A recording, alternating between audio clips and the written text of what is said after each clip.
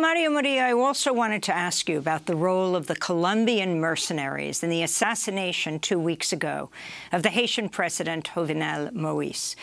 The Washington Post has reported some of the Colombians had received U.S. military training while they were part of the Colombian Armed Services. One of the mercenaries has been identified as former Special Commando Grosso Guarin. Reporter Dan Cohen has written that Grosso was once assigned to Colombia's Urban Anti-Terrorist Special Force Group, a secretive elite military detachment dedicated to supposedly counterterrorism operations and carrying out kidnappings and assassinations. Another one of Colombian mercenaries that was arrested in Haiti was Francisco Eladio Uribe Ochoa, who was once investigated for his role in executing civilians in Colombia, then disguising them as combatants, practice known as false positive. A practice they were dressed then as dressed up as FARC. The Colombian military has been accused of killing over 6,400 civilians in this way. Cohen writes, quote, "This gruesome practice helped military commanders reach lofty kill count quotas set by the U.S. and was incentivized with bonus pay and vacation time for soldiers who carried out the killings." Now, again, two of these men, Colombian mercenaries, arrested in Haiti. And, of course, the number of Colombian mercenaries involved in the assassination, it's believed to be more than 20. Can you comment on this? Yeah, the specifics and the role that the Colombian mercenaries played in the assassination is still unclear. There's a lot of muddied reports as the investigation begins to unfold in Haiti and here in Colombia, reports trickling out. Essentially, what this is an example of what one retired sergeant who's spent 20 years in counterterrorism, counter-narcotics work here in Colombia. He was interviewed in El Espectador on Sunday.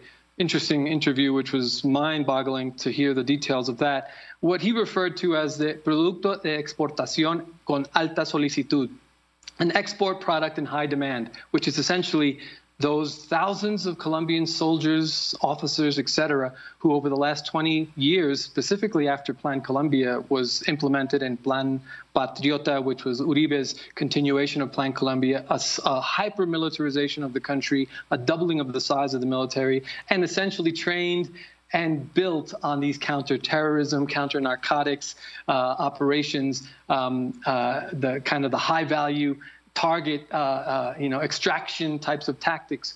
That is, we're talking about thousands of soldiers who've been going around the world, to the United Arab Emirates, to Afghanistan, to Iraq. These are highly trained, highly disciplined soldiers of war. They're artists of war, and they're being used around the country. Like Cuba sends medical practitioners, doctors around the world. Colombia is sending these soldiers who actually talk about how they very often don't have enough after retiring in their pensions to support their families. So they have these highly lucrative contracts for 2 or 3 years and go all over the world and carry out similar operations. Well, so this is essentially a reflection of that export product that is coming out of Colombia. Well, Mario, we want to thank you very much for being with us. Mario Murillo, award-winning journalist who's followed Colombia for decades. His books include Colombia and the United States, War, Unrest, and Destabilization. Maria del Rosario Arango, thank you for joining us from Cali. As we turn now to Haiti, we will speak with a Haitian pro-democracy advocate about the latest developments in Haiti 2 weeks after the assassination of the president. Stay with us.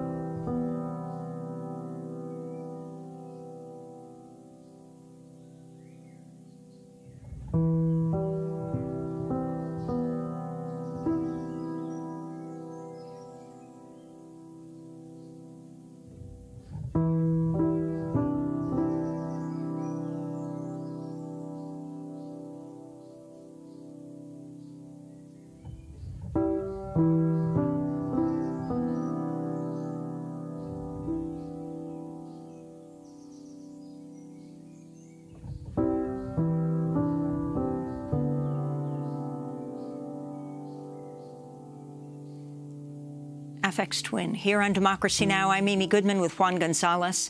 Dr. Ariel Henry has become Haiti's new prime minister. He was sworn into office Tuesday, a day after the acting prime minister, Claude Joseph, announced he was relinquishing power.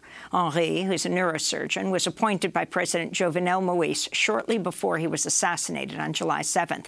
Both Joseph and Henry had claimed power following Moïse's death. Over the weekend, the United States and other members of the so-called core group threw its support behind Dr. Henry, who will become Haiti's 7th prime minister in 4 years. Claude Joseph will stay in the new government as foreign minister. On Monday, State Department spokesperson Ned Price defended the Biden administration's decision to back Henry. He was questioned by the Associated Press's Matt Lee. We are taking the side of the Haitian people. We're taking the side of the side of the guy who was named but hadn't taken office. We are taking the side of the Haitian people. This is a dialogue that has been ongoing between various Haitian political stakeholders. Yeah, whether you want to admit it or not, there was a shift in what you had been saying prior to that statement. You were all in support of the acting prime minister, and then all of a sudden on Saturday, you and the other members of the core group came out in support of Mr. Henry. Matt, we are supporting the inclusive dialogue that Haiti's political actors are undertaking themselves. We're joined now by Monique Kleska, a Haitian pro-democracy advocate, usually based in Port-au-Prince. She worked for many years with the UN, including at UNICEF in Haiti for 15 years. She's joining us now from Washington, D.C., where she's just arrived from Port-au-Prince. Welcome to Democracy Now!, Monique. As you listen to this discussion in the United States about who will be the prime minister, who is the prime minister of Haiti after the assassination of the Haitian president, what are your thoughts and what are you calling for? Well, thank you. I'm very honored to be invited to Democracy Now! My thoughts after hearing Ned Price is they haven't talked to us. They haven't. What such arrogance of a State Department spokesman to say they are speaking on behalf of the Haitian people. No, I believe the Haitian people are able to speak for themselves. And we have been speaking for ourselves for the last 3 years during this crisis, demonstration after demonstration. How many demonstrators have been killed? No one listened to what we're saying. And now what we've been saying is, let us pause.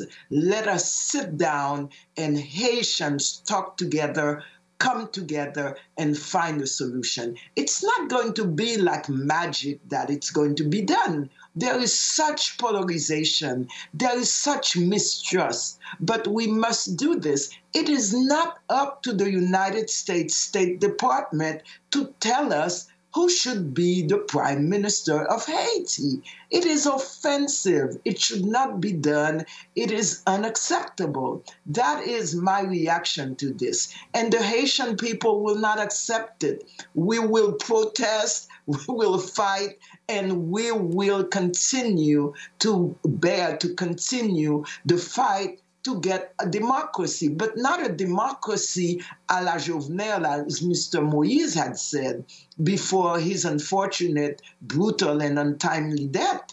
No, we will do it the way Haitians want to do it properly and in a democratic way. Monique Kleska, I wanted to ask you why, in your sense, what is your sense of why Claude Joseph agreed to hand over power to Mr. Henry, to Ariel Henry, because it seems almost like who is less illegitimate, because they were both got their power from the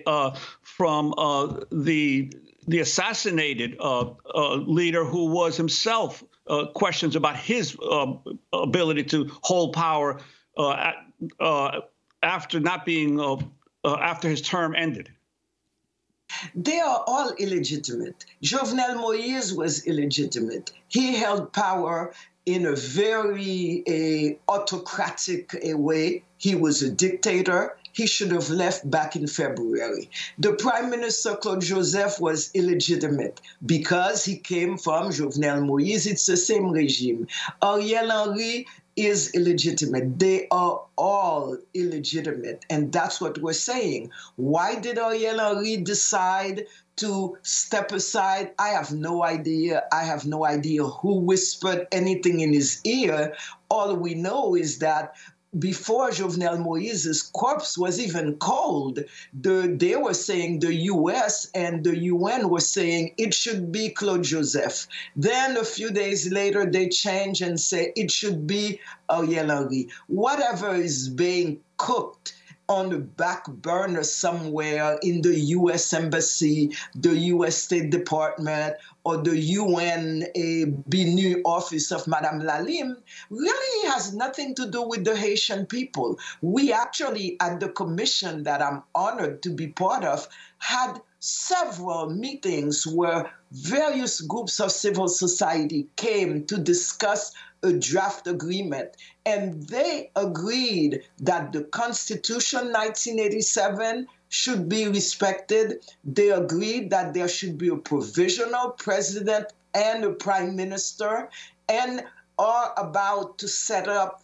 a committee so that they can decide and propose names to be provisional president and provisional prime minister. And it has come from an elaborate, consensual process over the last 4 months with political parties and civil society.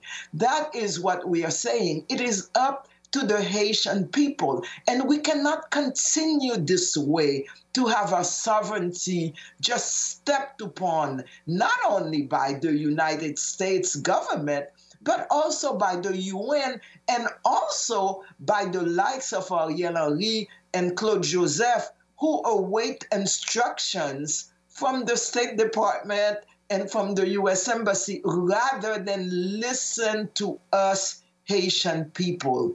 And this is what we're saying. Listen to our voices. That's what democracy is about. It's not taking something from the State Department, from a very arrogant spokesperson at the State Department who is saying, we're listening to the Haitian people. This is funny. The American embassy has not even called a commission. Not once have they called us to say, we would like to hear what you're saying.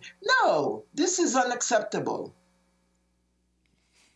Monique Lesko, we want to thank you for being with us. Of course, we're going to continue to follow this and also who murdered the Haitian president. Monique Lesko is a Haitian pro-democracy advocate who's just come up to Washington, usually in Port-au-Prince. She's a member of the Commission for a Haitian Solution to the Crisis.